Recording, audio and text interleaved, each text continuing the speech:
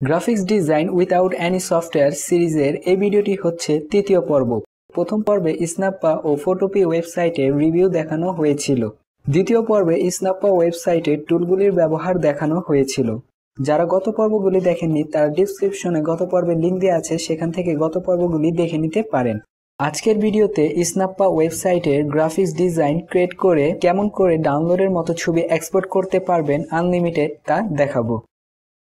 এজন্য আপনাকে design create করতে হবে। আমি ইউটিউব থাম্বনেলের জন্য ডিজাইন ক্রিয়েট করে দেখাবো। সোশ্যাল মিডিয়া পোস্ট এর মধ্যে ইউটিউব থাম্বনেলের সাইজ ক্রিয়েট করা রয়েছে। এখানে ইউটিউব থাম্বনেলে ক্লিক করলে ইউটিউব থাম্বনেলের সাইজ অনুযায়ী সাইজ ক্রিয়েট হবে। এখানে অসংখ্য রেডিমেড টেমপ্লেট পেয়ে যাবেন, যা এডিট করে আপনার ক্রিয়েট করা সাইজ অনুযায়ী ডিজাইন ক্রিয়েট করতে পারবেন। তাছাড়া ক্রিয়েট ফর্ম স্কেচ এর মাধ্যমেও ডিজাইন ক্রিয়েট করতে পারবেন। যদি আপনি ক্রিয়েট ফর্ম স্কেচ এর মাধ্যমে ডিজাইন ক্রিয়েট করেন তাহলে আপনি একেবারে শূন্য থেকে ডিজাইন ক্রিয়েট করতে পারবেন। আমি ক্রিয়েট ফর্ম স্কেচ এর মাধ্যমে ডিজাইন ক্রিয়েট করে ডাউনলোড করা দেখাবো। এটি হচ্ছে আমাদের ইউটিউব থাম্বনেল সাইজ।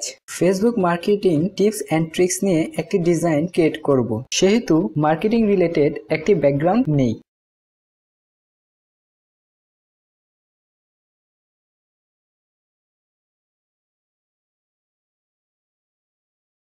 তারপর এর উপর ইফেক্ট থেকে ওভারলে ইফেক্টটি দেই।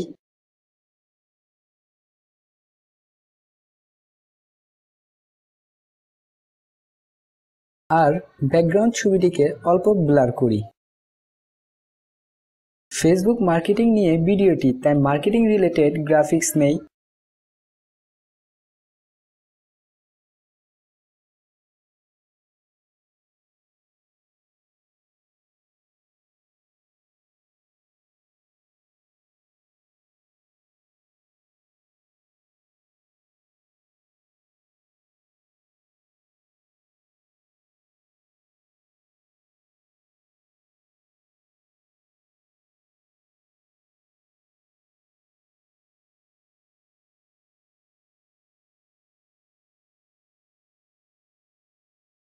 এখন টেক্সট থেকে যে কোনো একটি টেক্সট নেই।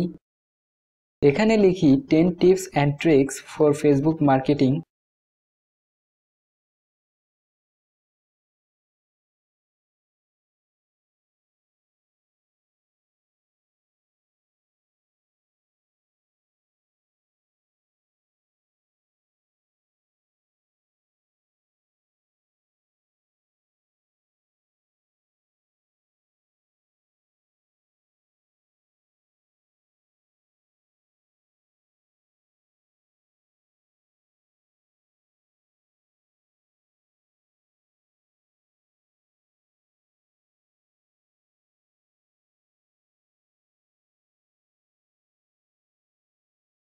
এই ডিজাইন ক্রিয়েট করা শেষ। প্রথমে ডাউনলোড করে ছবির রেজুলেশন দেখি।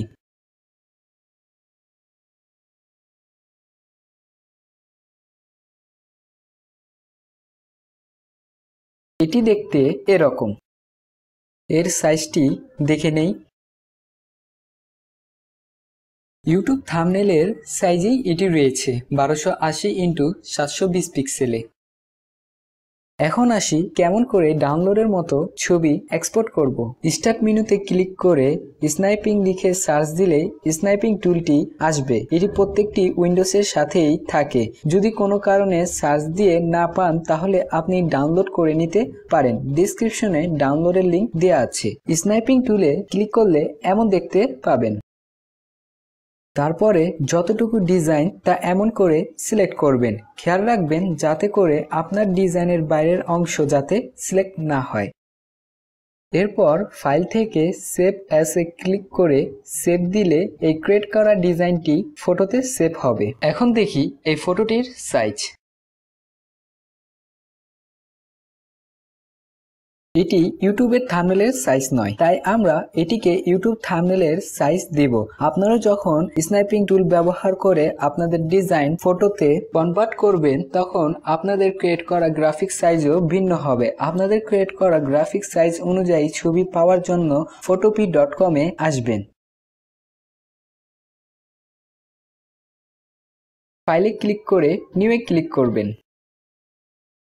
এখানেও স্ন্যাপার মতো বিভিন্ন সোশ্যাল সাইটের ইমেজের সাইজ দেয়া রয়েছে। তাছাড়া বিভিন্ন অ্যাডের সাইজ আরো অন্যান্য আইটেমের সাইজ দেয়া রয়েছে। আপনাদের ক্রিয়েট করা সাইজের সাথে যদি মিলে যায় তাহলে সরাসরি ক্লিক করে ক্রিয়েটে ক্লিক করতে পারেন। আর যদি না মিলে তাহলে আপনার যে সাইজটি দিয়ে স্ন্যাপায় গ্রাফিক সাইজ ক্রিয়েট করেছিলেন, অর্থাৎ এখানে যে ওয়েট ও হাইট দিয়ে সাইজ ক্রিয়েট করেছিলেন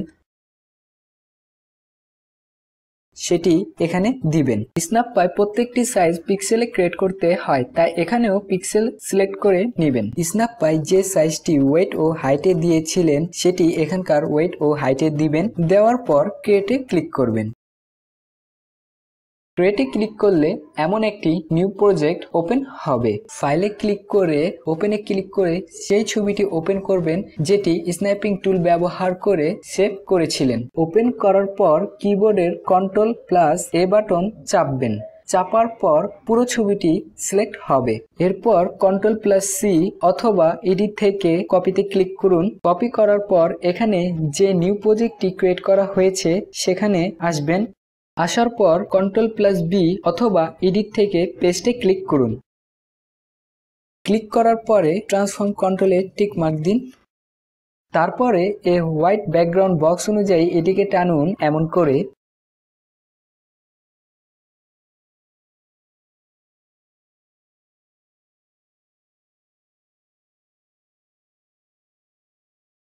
টানার পর কিবোর্ডের এন্টার চাপুন। তারপরে ট্রান্সফর্ম কন্ট্রোল থেকে টিক মার্ক উঠিয়ে দিন। এরপরে ফাইলে ক্লিক করে এক্সপোর্ট অ্যাসে ক্লিক করে যে কোনো ফরম্যাটে ছবি এক্সপোর্ট করতে পারেন।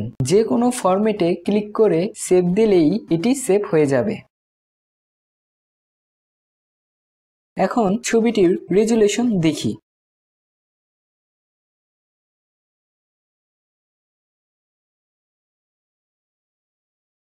এরপর দেখি ছবিটির সাইজ।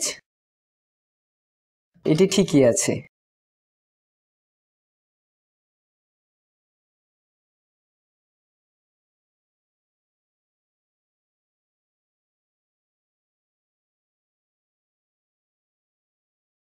এটি হচ্ছে স্ন্যাপা থেকে ডাউনলোড করা ছবি, আর এটি ফটোপি থেকে এক্সপোর্ট করা ছবি। এটি স্ন্যাপা থেকে ডাউনলোড ছবির মতোই কিনা তা আপনারা কম্পেয়ার করলেই বুঝতে পারবেন। এমন করে আপনি স্ন্যাপায় ডিজাইন ক্রিয়েট করে আনলিমিটেড এক্সপোর্ট করতে পারবেন। এই ছিল টেকনিকটি। কমেন্টে জানাবেন আপনাদের কাছে এই টেকনিকটি কেমন লেগেছে। আজকের ভিডিও এই পর্যন্তই। সাথে থাকার জন্য আপনাকে অসংখ্য ধন্যবাদ।